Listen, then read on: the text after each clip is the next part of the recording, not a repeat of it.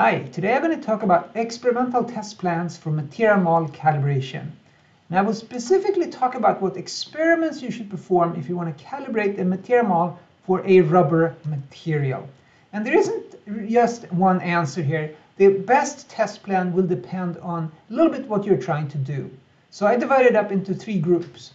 If you're interested in dynamic predictions, that is small frequency domain simulations using a finite element solver, and you're interested in small strains, 1% or smaller typically, I have a special plan for that. The second group is slow monotonic loading. So you just want something basic. You want to do time domain analysis, and you want to do something quick and dirty in some sense. I have a solution for that. And finally, the general loading case where you want to be really accurate and you want to do mainly time domain analysis, large strains, arbitrary strain histories. You need to do a little bit more testing, but I'll show you what you can do in that case. So let's start with dynamic predictions, frequency domain work.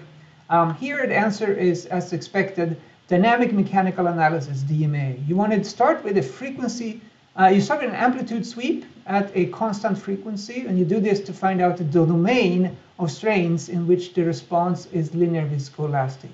Then once you establish that, you go ahead and do a frequency sweep to measure the distortion loss modulus inside that range of strains.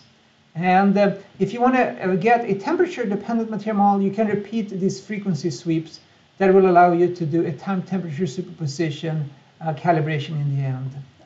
So that's for dynamic loading.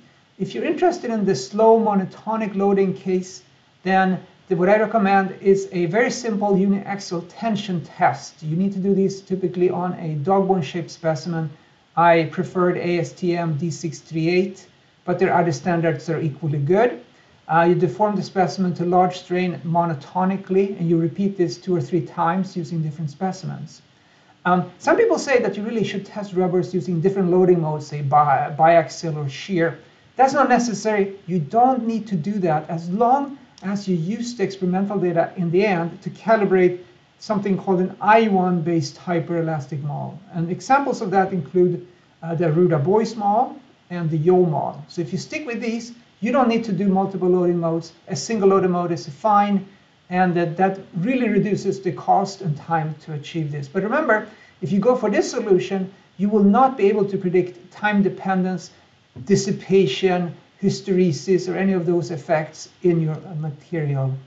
Finally, for general loading, you want to understand a little bit what's going on, and you want to do a viscoelastic simulation using your finite element solver.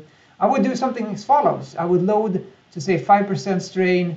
I would hold the strain for a minute, and then I would unload. And then keep doing that cyclic loading with larger and larger strains. You can go to 5%, 10%, perhaps 50%. In the end, you can either load to failure if you're interested in failure, or I would unload to 0 and measure the residual strain in the specimen after the test is over. You always should repeat your test a few times in order to see if the data is repeatable. And these tests should also be done on dog bone-shaped specimens, as I mentioned earlier. Constant strain rate is fine in these tests. If you do these tests, you can calibrate a nonlinear viscoelastic material model to your data. So this is really useful. This is where you can get super accurate results in the end in your finite element simulations.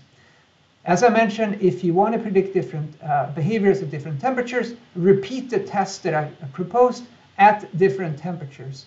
And then once you're done with your testing, you can use calibration to calibrate a suitable material model to the experimental data.